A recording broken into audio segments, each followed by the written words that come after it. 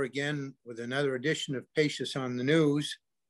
Tonight, we're talk about political parties. I have as my guest the chairman of the Maine State Republican Party, Demi Kouzounas. And I should say at the outset, Kouzounas, Pachios. You get two Greeks tonight. So we're going to talk a little bit about parties. And Demi, I want to welcome you to the show. You've been on once before. You did a nice job, so we thought we'd get you back to for another appearance. And I want to begin with the audience by reading something from Federalist number 10, the Federalist Papers. This was written by James Madison, the primary writer of the US Constitution. It was published in a New York newspaper on November 23, 1787. I also want to say, as a matter of background, we talk a lot about, pushing back against the elitists and condemning elitists, and it seems to be a big issue in our country today. But these people who formed this nation, the founding fathers, if they were nothing else, they were elitists.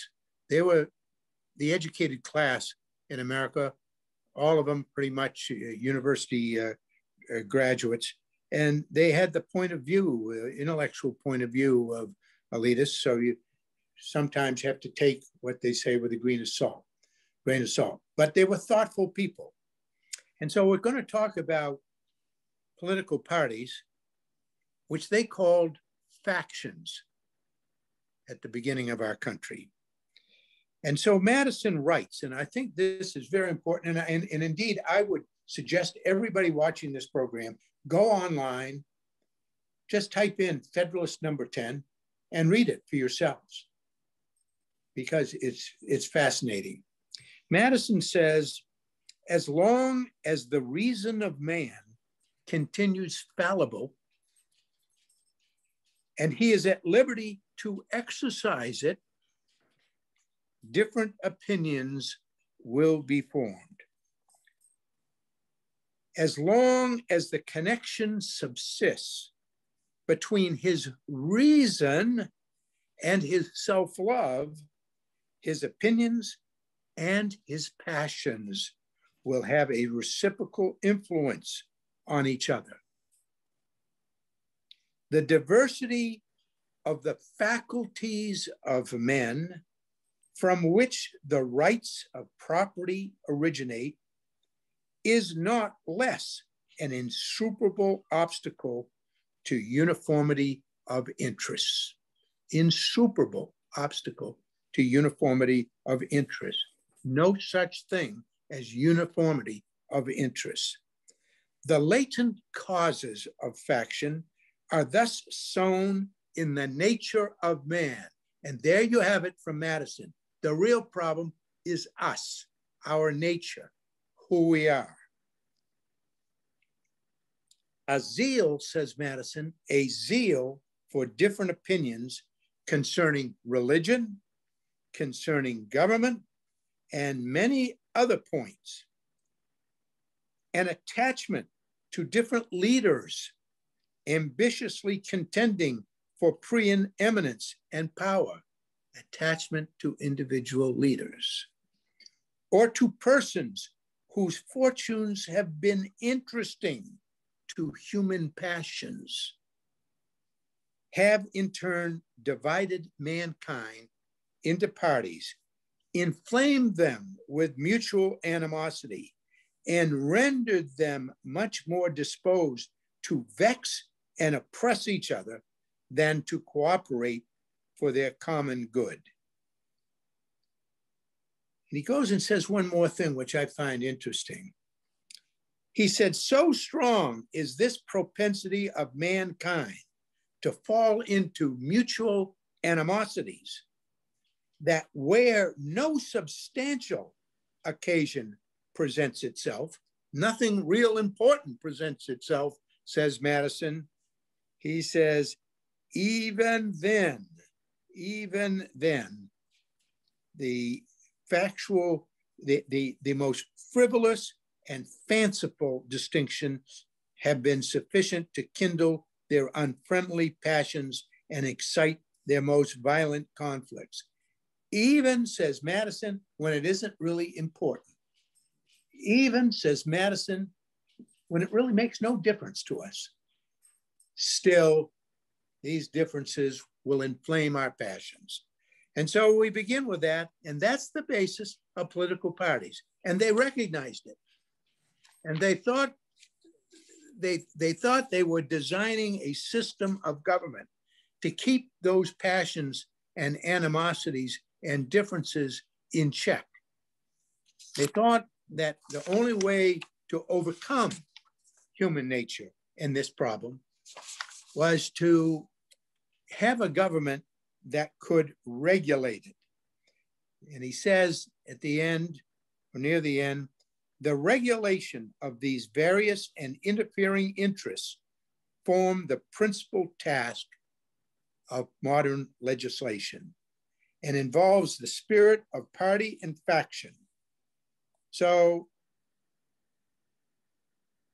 government, it was designed, they thought, to mitigate these differences, these animosities, these passions that arose from the nature of human beings. And certainly it's being tested today. It truly is being tested. And we're going to find out. And remember, we've had one failure. We had one failure in 1861, the Civil War, where it all broke down and came apart. So it can happen. And Madison and his cohorts must have done okay, because Humpty Dumpty got put back together again. For how long, we do not know. All right, Demi, I made my speech. Thank you for listening. Well, we're going to talk, now we're going to let you talk a little. I was going to say, you must know my big fat Greek family when you made, when you talked about Why, they do that? Well, I suspect, you know, you get families, you get friends together, and you're going to have a varied opinion. I think that we all are different and have different opinions is what human nature is all about. It's how to organize the thought and come up with a common goal that is always the issue in government. So, I mean. Well, that's true. I mean, I think that's what government is all about anyway. So it's you know, getting the folks to come together, collaborate, and for the greater good of civilization. No matter. So political parties have evolved, and we've had periods in history where they've disappeared altogether. For instance, the Whigs, and the Republicans were the successors to the Whigs. We had the Know Nothing Party, which was very influential for a period of just 2 or 3 years. It was basically an anti-immigrant party and mostly focused on getting rid of Catholics and getting them out of the country. But basically, since the Civil War, it's been Republicans and Democrats.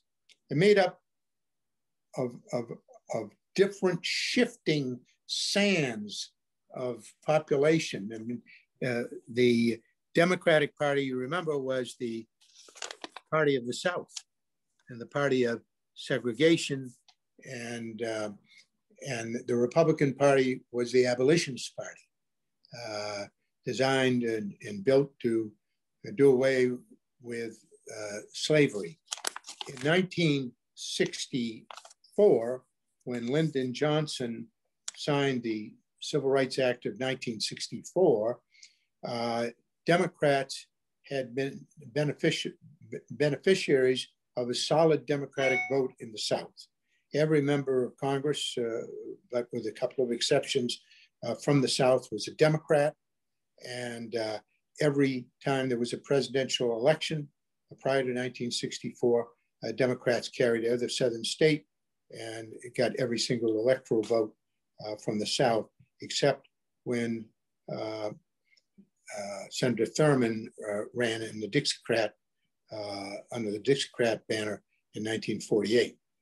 However, Johnson, when he signed the Civil Rights Act in 1964, said, we've just turned the South over to the Republican Party for my generation, and he said to Bill Moyers, for your life as well, for your lifetime as well. And he was right, it shifted.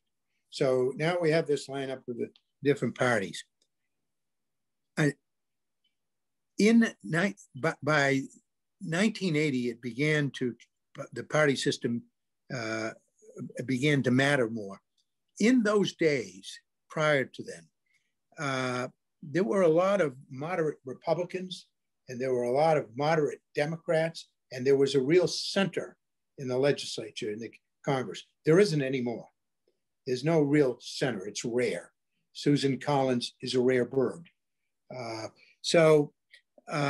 When I was chairman of the Maine Democratic Party in 1977, Hattie Bickmore, the Republican chair, and I were on PBS, a big special, a 1-hour special on PBS called What's a Party For?, featuring the Maine Republican and Democratic state chairs. And the problem that the parties had then was they were becoming irrelevant. People said, there's not much difference between these two parties. You know, they're pretty much in the middle, and what do we need them for? And hence the title, What's a Party For? Now there is a big difference, a huge difference between the two parties. And party seems to mean everything in Congress, both for the Democrats and the Republicans. The party system has overtaken the congressional system. So it's dominating everything. So tell us about the party. Tell us about, we'll have somebody on from the Maine Democratic Party, but tell us about the Republican Party. People probably don't even know how it's put together. What does it consist of? Representatives from different areas and so forth. Why don't you describe it? Well, first of all, I think, and again, I come into politics from I'm a science-based person. I started college as a math person, and I got a Zoe degree and then went to dental school. So I see things a little bit more from the human nature point of view than I do from history and politics. I look at everything a little bit differently, which is kind of an interesting perspective from my point of view. I think that our country is the best country in the world because we have a pendulum that swings back and forth, and sometimes it really swings pretty hard one direction, then goes over to the other direction. Other times the pendulum does a little bit smaller sweeping movements. But at this point, we went from Obama to Trump and now to Biden. And so the swing is great, causing huge polarizations in our country. We typically are, because human nature being so, there's always two sides, not 3 sides or 4 sides, 2 sides mainly, that creates how we think. And then we look for that middle area where we can get along. I got involved more with the Republican Party. I think back when I ran in 2012, I ran on an issue of from healthcare, and it was very personal to me, which a lot of times people get involved in politics because it's very personal to them. But we had an issue with addiction in my family, and so I chose to put on my platform that we reduce the amount of prescription drugs that are written by healthcare and have it. In other words, if I want to prescribe 12 Vicodin to you, I would prescribe 6, and then with a refill to force you to go back to the drugstore to get the other half. And most of the time people don't need all 12 anyways, and it wouldn't be out in the streets or they wouldn't be stolen from grandma's house. And that's where my platform started. And then I lost that race, but I didn't stop there. I continued on and very quickly went from being executive member of the York County to then becoming the vice chair under Rick Bennett, and then becoming chair and just getting reelected for my 3rd time. How does it work? We have, every county has a chairman from every county voted by the Republicans of that county. We have a committee man, a committee woman. So that's at least 3 members of every single county. And then depending on how large the county is, you have at-large positions. For every 10,000 Republicans, there's another representative. So the party that represents the Republican Party in the state, in my case, has about 75 members, and I'm the chairperson of that. And basically, I'm the coach of that group. I hold the team together. We work things out. We develop a platform. We discuss bylaws, financial budget that we have to discuss. And the party basically represents what we believe in, which is individual freedom, limited government, fiscal responsibility, the rule of law, peace through strength, the sanctity of life, and free market. And those are the basic, I wrote these down this morning, those are the basic beliefs that we have. For me, the sanctity of life is huge. I call myself a tree-hugging tightwad, which means that I'm basically a huge environmentalist, animal rights. And it's very hard for me to stomach that we would, have, shelters for animals. And, I'd be the first one to pick up a squirrel on the side of the road and try to mother it and bring it to a vet, that we're okay with late-term abortion. It's not something I can fathom. So that's a big issue for me. And fiscal responsibility, I think, is very important to me, because our government can swell where it becomes an entity in itself to survive. And we have to be careful, because it really exists because of us, not in spite of us. So this is how I view my party. This is why I'm the chairperson of the party. And other than that, why am I doing it? I don't know. You asked me if I was going to do it for 30 years more, and that would get me to be wicked old at that point. Wicked old. So it's fair to say that in both major parties, they're run by activists, people that are sufficiently interested to go to meetings, to help organize things. We're not demeaning it by saying it's a game, but people do get engaged by it, and they're in what we call the quote political game. I often recall, when I'm talking about these things,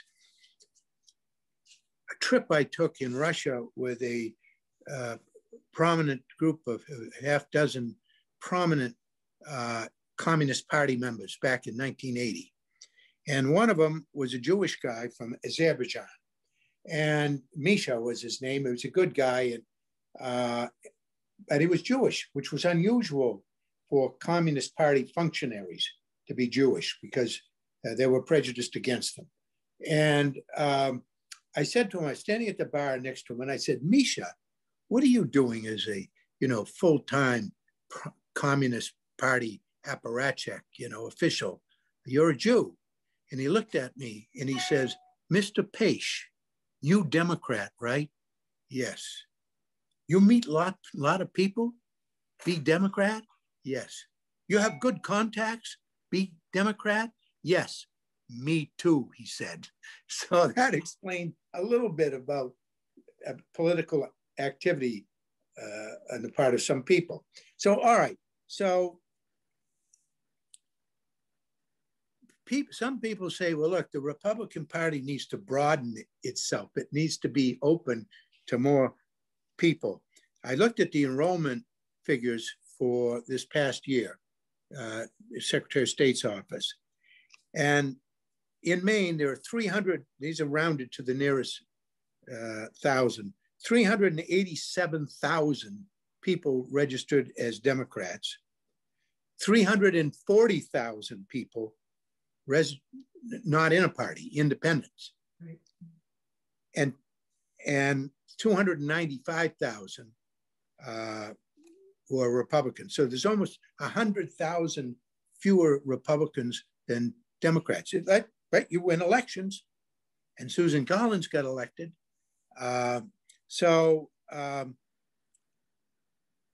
What can be done about that? And the other thing I wanted to ask you about, which I think is related to that because it's demographic. If you look at a political map of the state of Maine, you see a thin blue line going up the coast to Maine, from Kittery to Bar Harbor. And 95% of the state is red, and just that little thin, very narrow blue line going up the coast. Any ideas on why that is? Yeah, I live in that thin blue line, so I understand it. My neighbors, most of them, and I grew up in Saco, have moved here from out of state. My town of Saco at one time was a town of 8,000 people. Now it's a city of 23,000 people. And probably 2/3 of these folks are out of state as they moved in. And they're bringing, of course, with them their politics. So you'll see a lot of that. It's interesting that New Hampshire, I'm friends with the chair of New Hampshire, it's his CD1, which is the southern part of his state that's Republican, and it's the northern part that's more Democratic. So, and I have often asked him, is it because it borders and it's closer to Vermont? Who knows? But it is interesting why we think it's probably just basically that's where a lot of folks move up from out of state. They love our beaches. They love that area of Maine. They can buy a little bit of Maine, you know, paradise living in the coast. And like I said, they probably bring their politics with them. But yeah, Republicans are an interesting lot of people. They're very, as I said before, they're very much into freedom, individual freedom. And so a lot of them may be Republicans, but they call themselves unenrolled, as to not be bothered, as to be maybe even a little off the grid and be able to do what they want to do. So even though, yeah, with 295, we're probably got quite a bit of that, you know, independent group that's part of the Republican Party. They do decide most of the elections, by the way. That middle third is what decides which way election will go, depending if our messaging fits what they're looking for. I think you're probably right. In the last election,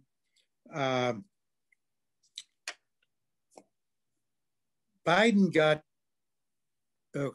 say it another way, Gideon got 347,000 votes, 347. Biden got 90,000 votes more than Gideon did. So those are independents going to him in large measure, and some Democrats and maybe a few Republicans. I know some Republicans who voted for Biden, several in fact. And then Trump got 361,000 votes, so 80,000 less than Biden. But Susan Collins got 60,000 votes that Trump didn't get. And so she vastly exceeded the Trump vote. So that had to be a lot of independents as well that vote for Susan Collins. They normally do, don't they? Yeah, it was an interesting situation. Okay. I think a couple of things happened. I think first of all, our state is the oldest state in the country.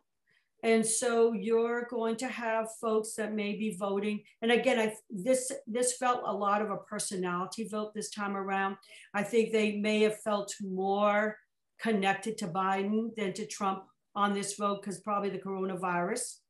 I think also the ranked choice voting that the Democrats have been touting, I think came to haunt them because Lisa Savage told a lot of folks out there, vote for me first and Sarah Gideon second, which is what they did. And that took a whole lot of votes away from Sarah Gideon.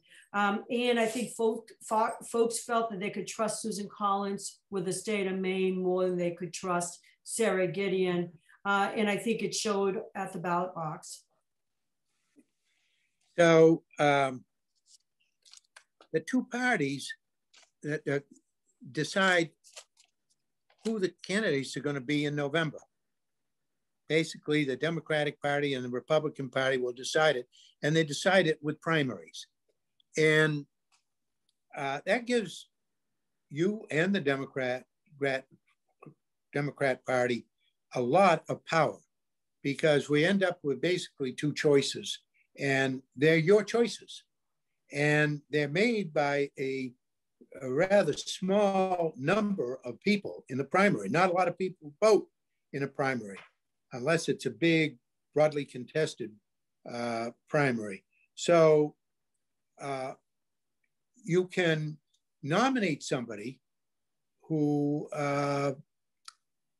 basically does not have a broad base of support. But when it comes down to just two people, now the vote in November is maybe, for many people, the lesser of two evils.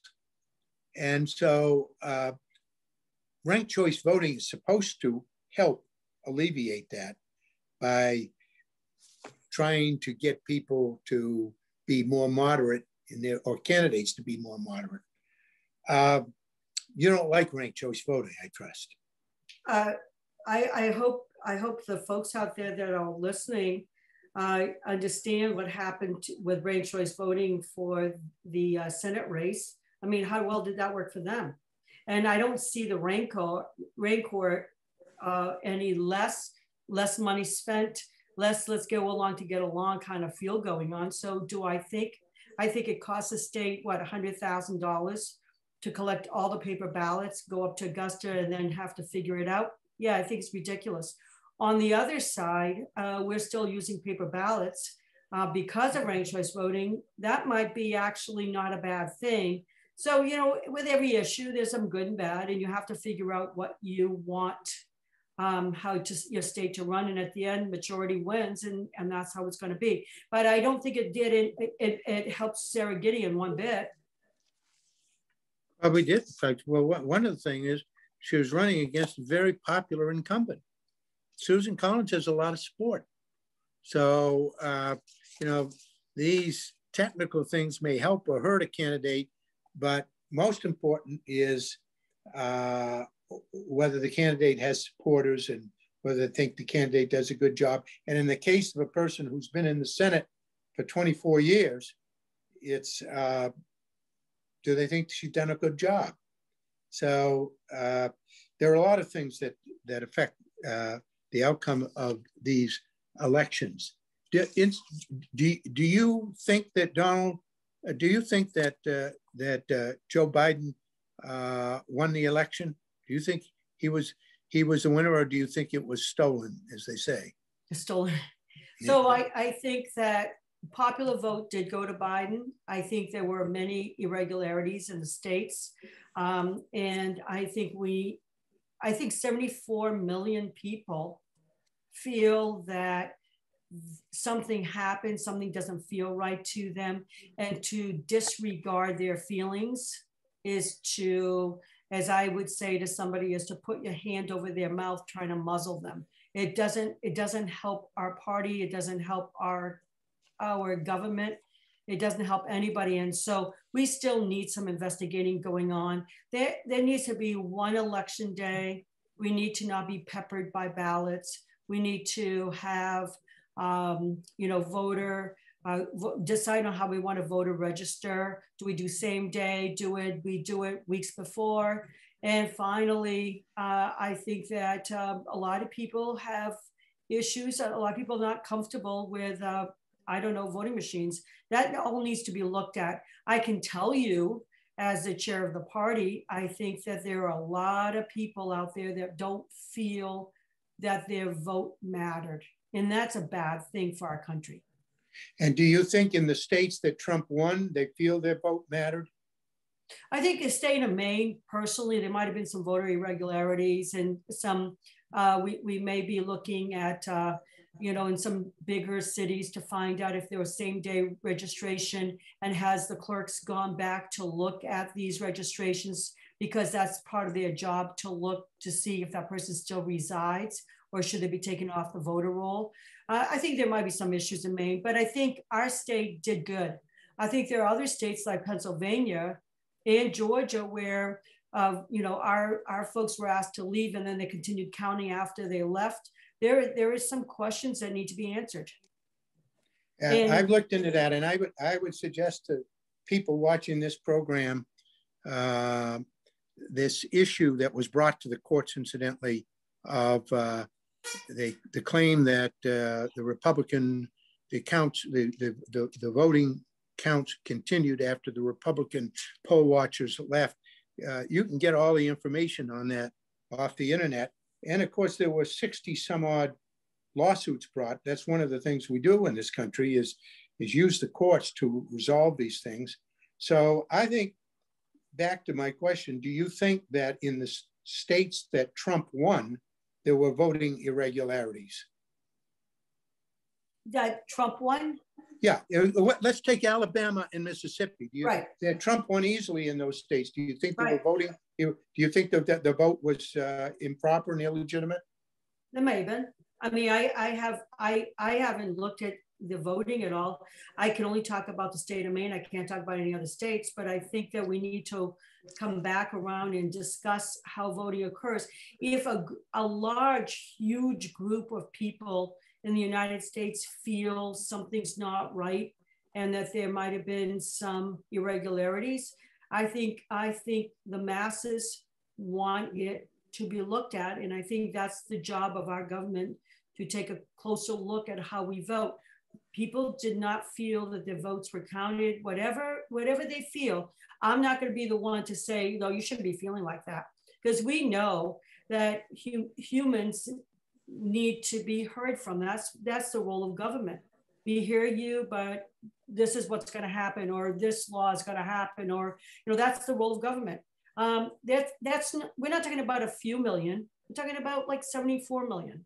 So I think that there needs to be some greater look at what happened during this elections and why so many people feel disenfranchised. Well, the Republicans, I assume, were organized, and they did have people watching at the polls, and they did have lawyers, and they did bring cases. And so I'm a lawyer, so I think things can be proved. I've spent my life in the law, and I think that's what the judicial process is all about. And that's what you mentioned, rule of law. Rule of law is all about. So rule of law was employed. Cases were brought, but there was no evidence. So at a certain point, do we need to say to the 74 million people that you say feel disenfranchised, look, there's no evidence. Where's the evidence that this election was stolen? The fact of the matter is, the 74 million people, they have heard a president who they adore. They don't like, they adore. I don't understand why, because I don't think he's that an attractive human being, but they adore him. Okay, they adore him. So I think your wife would be very happy to hear that from you. Yeah. So go ahead. And well, no, I don't. He's probably a good enough looking guy, but he doesn't have the personal characteristics that appeal to me. But in any event, I just think that if you're told a certain thing, we know through history. You said something about, well, you're a scientist, not a historian. But if you read history, you know that if certain thing, they call it the big lie, is said over and over again. The communists did it all the time, the big lie. And so did Hitler. It affects people. They believe it. And so, of course, these people are going to believe it. Almost every Republican member of Congress says the election was stolen. That's why and so these people get worked up. They said, all these leaders that I admire so much say this election was unfair. It was stolen. I'm going to believe it. So it starts at the top, not at the bottom, I think. Anyway. And what did the left-leaning media do? They shut down the ability for these folks to communicate, because they're going to steal the vote down. What has happened is it only intensified these people's thoughts. So let's talk about the big lie. The big lie won't be a big lie if you allow it to go out there, be dissected, be looked into, evaluate it, and at the end realize that maybe there was no big lie. Though what the left-leaning media is doing is the biggest mistake of all, is to shut down communication. And I think that it will come back to bite them. What do you mean shut down communication? The Wall Street Journal is shutting down communication?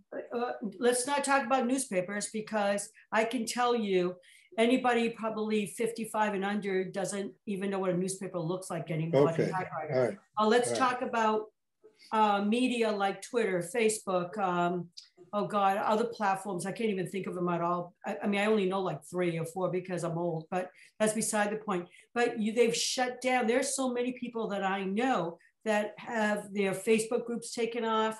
They're being censored. They're not allowed on Twitter. A lot of people that I know, not 1 or 2 or 3, a lot of people. When you do that, and let's just say you're thinking there's a big lie, and they're not allowed to continue to discuss their feelings and their thoughts, and then have these media people allow different thoughts so that people can be educated, you've just took their thoughts and intensified it.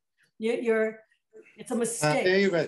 The freedom of the marketplace. There we are. Republican precept. Freedom of the marketplace. These are private companies, and they run their business, and they're free. They want to be. They are, and they want to be free of government interference. Okay. They want to be free of government interference. Yeah. And so we're going to silence. No. I'm just saying that's what they say. So I know what they say. And let me say, I'm just copying what many Republicans say to me. Anybody who wants to start a media company, let's say a right-wing Republican, is free to do it, is free to do it. And nobody will tell them who to shut off or who to put on or who to take off. So any Republicans who want to start, just like they did with Fox News, start your own. Free to do it. This is America. And I think anybody out there that has Facebook and Twitter stock should consider dumping them, because half the country is going to go ahead and basically get off as soon as a new media is. But I'm explaining to you that the big lie, you have to be careful, because the first thing that Hitler did is to then stop anybody from putting out a view that was probably anti-Hitler. Shutting down communication is in my mother grew up in Greece during World War II. So she saw it, and she'll be the first one to tell me that this is not good when people can't talk and communicate with each other. I certainly wouldn't argue that, but I would say that one critical difference. Hitler was the government. The government shut down communication. Do you think that Joe Biden shut down or is shutting off people from these media companies? So for the average high school graduate out there, what do you think they think? I don't know. I'm looking at facts. I'm not. I can't go on the basis of what. So Biden is in, and left-leaning media has shut communication off of all Republicans. So what does it look to the high school graduate out there? Yeah. Who can't? I think Republicans are communicating fine.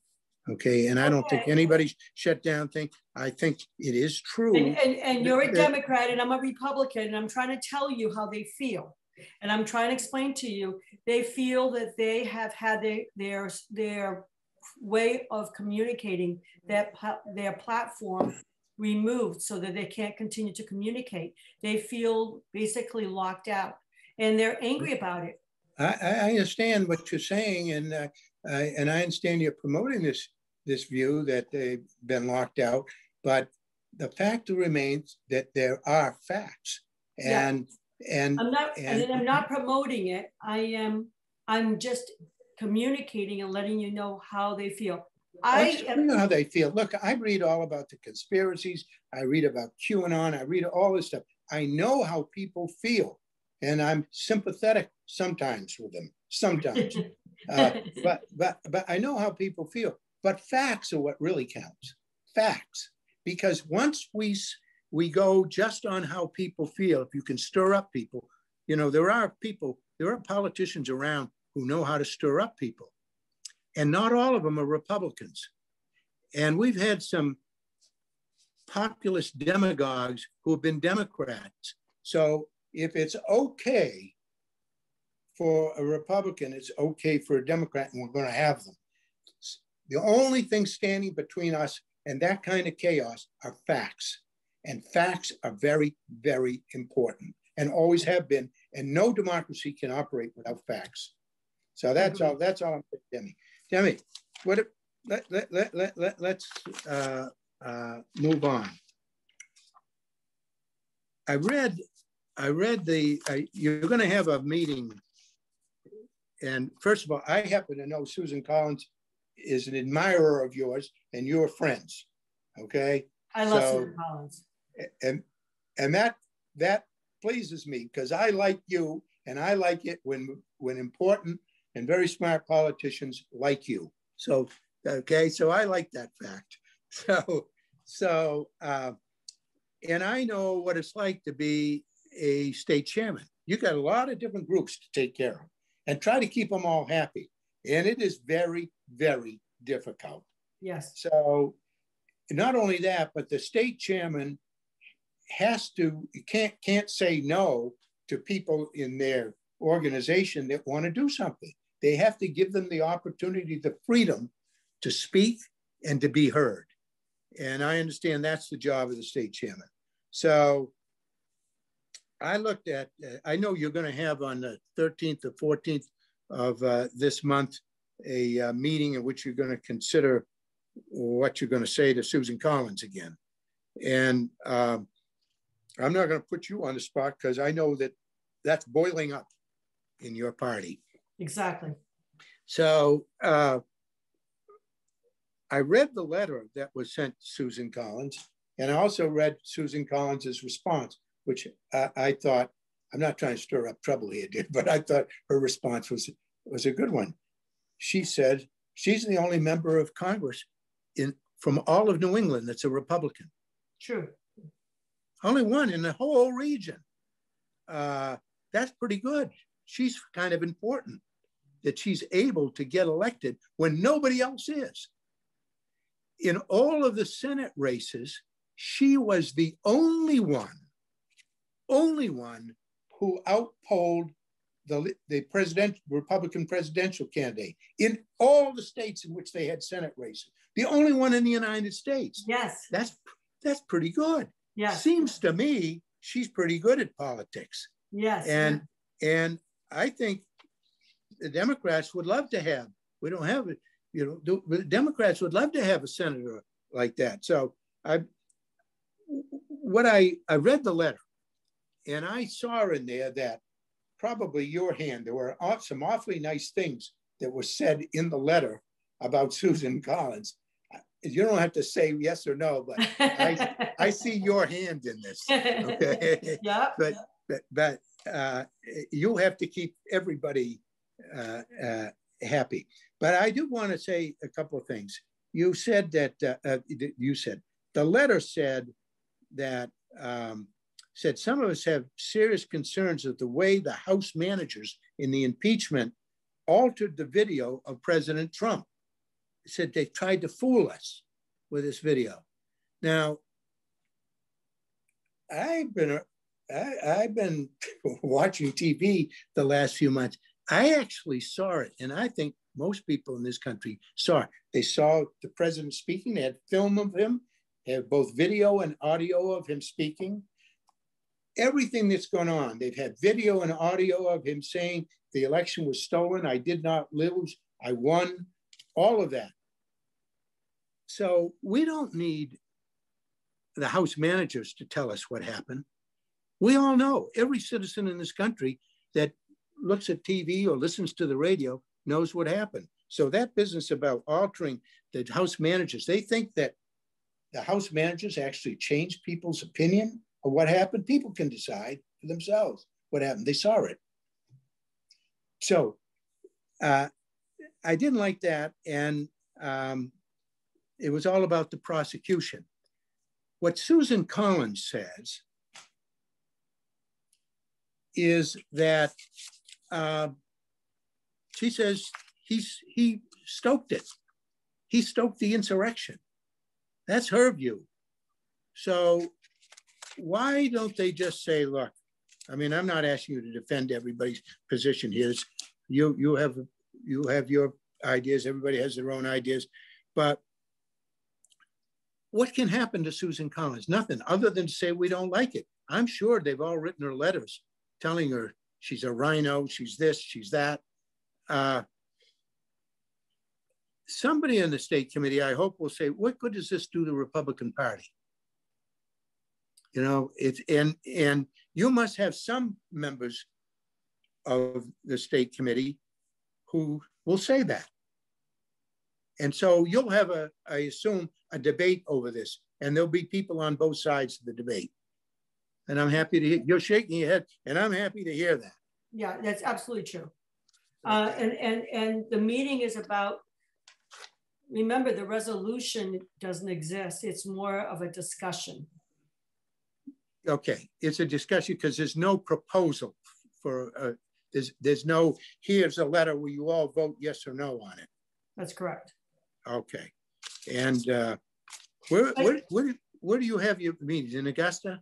Yeah, so let me explain something to you. Yeah. The letter, both times, and it's not Mike Shepard's fault, he's just doing his job, but both times the letter that I sent to my state committee was taken, leaked, and when I was quoted, in actuality, I never was quoted, but to Mike Shepard, they took the language of that email to my state committee and used it as what I said. So I have a little bit of an issue, but that's a separate issue. That's because what the some members of my state committee want to do is fire up the issue. Let me ask you to clarify that for the audience. I want to give you an opportunity to explain that. I didn't quite understand. Well, I don't know who Shepard is or anything like that. Oh, he's a writer for Bangor Daily News. Okay, so there's a Bangor Daily News writer did a story about it, and he attributed to you certain things that should not have been attributed to you. Well, it was just a leaked email from me to my state committee. Oh, okay. And in the leaked email, you said what? Quote unquote, whatever I said to the members of the state committee, and it was attributed, you know, it was made to look like I actually was quoted. But in actuality, I never spoke to Bangor Daily News, both issues. So okay. It's just unfortunate. On the other side, let's look at it from a different point of view. For example, I knew many members that were going to the Capitol the day of January 6th. I was at the RNC meeting in Amelia Island in Florida, so I wasn't even close. But I did have people that I know quite well that did go to the Capitol. Didn't storm the Capitol, they were just at the Capitol. What unfortunately happened was some of these people had visits paid by the FBI at their homes, asked to look at their phones, and one person, a young person that decided to go, and again, these people plan these trips weeks ahead of time, not the day off. They weren't called by President Trump. They went on their own, and they go there. One person was actually 1.4 miles away from the Capitol building itself. And yet the FBI looked over this poor young person's phone, looked at his pictures, looked at my text, and in the text, I was like, I'm here at the RNC meeting, get out of there now. I'm watching TV and I'm like scared, get out of there now. And the FBI were asking, who's Demi? Why is she telling you this? Was she involved? Did she recruit these people to go? So you can see where this is all going, the huge conspiracy. And so a lot of these folks in the state of Maine are talking, and they feel that, you know, there was a conspiracy, there was an issue. And that's what, unfortunately, our senator has to deal with, is the fact that the FBI paid a lot of visits to a lot of people's homes, looking for evidence to create a narrative that I was somehow involved. When you were involved. Yeah, they want to know about Demi. Okay, all right. Because Demi called up this young person and said, I'm watching TV right now. Please get out of there now. Start walking as fast as your little legs can carry you and get out of there. I don't want you to be hurt. Because in the military, and you and I were both in the military, you know, one of my favorite comments that was told to me, because I was in the medical corps, was bullets have no names. When they fly, they fly. All right. Now, Demi, I want to make sure I understand it. So when did the FBI came to visit some people in Maine? Yes. After the so-called insurrection, yes. Not before. Okay, afterwards. So, and they came to people that they thought were at the Capitol. Which they were, because they were able to find, without subpoenas, records of possible purchases, airlines, and hotels. Okay. They got so the FBI. So the FBI is investigating who was at the Capitol, who stormed the Capitol. They're investigating. No, not storm. Who went to the Capitol? Okay, because it's people but all of the stormers, not all the people who went stormed, but all of the stormers went. So they're looking for people who stormed the Capitol, and you first start with people who were at the Capitol. Yeah, they had pictures, but that's okay. And don't forget, RNC had 2 pipe bombs the night before that we knew about. Yeah. So my question to you is, so the FBI came and interviewed people that you know in Maine. Correct. And wanted to know if they stormed the Capitol. And if they didn't storm the Capitol, nothing happened to them, right? They weren't indicted. But they were harassed, and they were, without, subpoenas, were asked. They went through their phones, through the GPS, through their pictures, through their emails, and through their text, of which I was one of them saying, get out of there. And they wanted to know what I was doing, calling them. So here we have a case of overly aggressive law enforcement. Yes, sir. All right. Overly aggressive. There are a lot of people, others besides Republicans, who complain about overly aggressive law enforcement. I guess you would agree it exists. Sometimes law enforcement overly exercises its power, correct? Correct. Okay. So anyway, I take it you're a little sore about that. I would be too. And they want to know who you were because they saw the messages. Demi says, start walking now. Get the blank out of there as fast as your little legs can carry you, because I'm watching TV and I'm fearful for your life. Okay. But incidentally, it wasn't, the people who went there planned to go there, January 6th. It was I believe that it was an organized thing. I mean, that January 6th was out there, come to the Capitol, which is the day that the Congress was to certify the votes. Correct? Okay. And so they went. Do you know? I guess you do know why the people that you know went to the Capitol on January 6th. To support the president, just like they would go if there was a rally anywhere in the country. Their intent for a lot of these people was they were thinking this might be the last time they'd be able to see the president still be president in a rally. They were excited to see the president.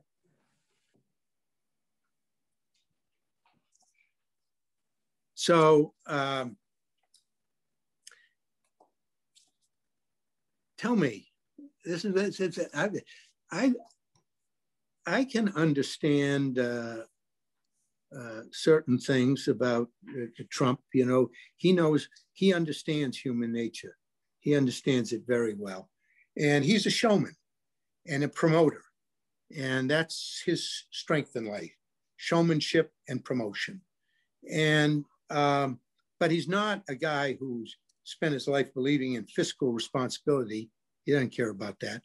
And when he was president, it was nothing that he really talked about. I don't think he ever talked about it. In terms of free market, well, the Republicans had always always been for free trade, and no longer under him. So how does he have the Republican Party, which he was never really part of, in his spell? Is it, as some people suggest, that there is a lot of grievance and resentment among people, and he's sticking it in the eye of the elites, sticking his finger in the eye of the establishment Republicans, and they like that. They want a disruptor, and he delivered on what he promised he would do. You think that that's it? I think there was a void out there. I think there was a void out there of folks that felt they were underrepresented. They were the working man, the guy that got up every single morning, went to work, was trying to make a go of it, help their families. And they felt that the politicians in Washington, D.C. were not listening to them. So I think that Trump came along, and I think that he listened, and he spoke to that person. When you watch him speak, and I remember looking at videos of Hillary Clinton and Donald Trump, when he was speaking to them, he was actually talking to that person out in the audience. He was pointing the finger. He was including them.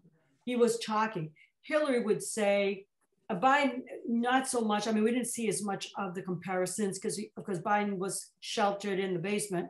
But what we didn't see is the fact that Hillary was, to these folks, she called them deplorables, Walmart shoppers.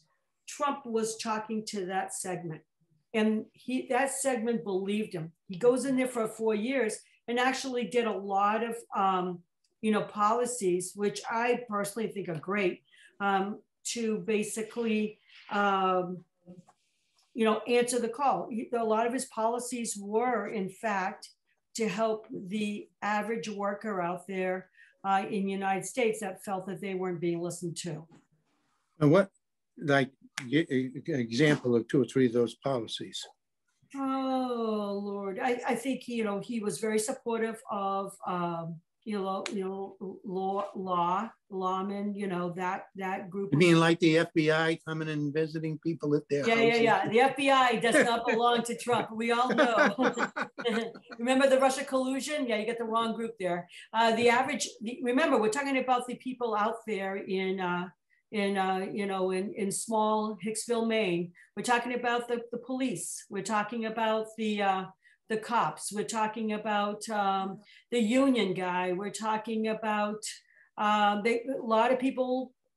Me being a veteran, a lot of the people. I lived in Germany. We need to have our boys home from Germany. What are they doing there? The Germans don't want us there. Well, we have the endless war in Afghanistan. Get our boys home. Get our people home. I should say boys. Our boys and girls, because they're both serving there. Get our folks home. End wars. Law and order, late-term abortion. For once we have somebody talking about late-term abortion, that's a big deal for a lot of people, especially people like me. You and I talked about it before. If there was a stray dog who was pregnant and due to have her puppies was euthanized along with her puppies, the outroar would be huge. And yet, we call that it's okay for a late-term abortion to occur, which should never be okay. I'm trying to think. Well, that's it. You don't have to go through the whole list. That's good enough. Okay, good. Thank you. You mentioned a lot of them. So look, you mentioned unions. It's always intrigued me. The Republicans never did like unions traditionally. Yeah. And Reagan set out to kind of destroy unions. And now we're left with what I disagree with, which is public employee unions. I'm for unions, but not public employee unions. But that's all we got left in this country. If you're a working guy. No, we get the teachers unions. Well, it's public employees. Oh, okay. Yeah, you're right. All right. You're right. Public employees. So so that's what we got left. And so when you talk about people not having power, in the 50s and 60s, I can tell you because I'm old, all right, unions were very powerful, and people did not feel disenfranchised, did not feel they didn't have power because the union had power. And, you know, I'll never forget the UPS. The UPS drivers were making, you know, $80,000 a year in those days. Strong union. Everybody said, look, that union's so strong. It's terrible. It's, you know, they're making too much money and so forth. The fact is that unions were very helpful in creating a middle class. No question about it. Yes. So now, Demi, an hour goes very, very fast. Yeah, you've been terrific. I've enjoyed having you on. You know, the other thing, Demi, because you and I don't agree on much, but I like the fact that you explain yourself, that you have passion for your views, you have passion for your political party, you do a good job, and you're an excellent spokesman for the Republican Party. Thank you. That means a lot coming from you, because I know you're a tough guy. Everybody tells me, you're going on with Harold Pachios, oh my Lord. You asked Paul LePage. I had Paul LePage on, and when I finished with Paul LePage, he said, anytime you want to do this, wow. We'll do it.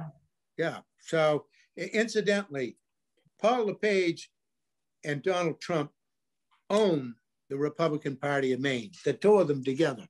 Trump 1 and Trump 2. They own it. Here's what amazes me. They're not trying to be nice to people. They insult a lot of people. But boy, they are, both of them, popular. If Paul LePage runs for the Republican nomination, he'll get it for sure.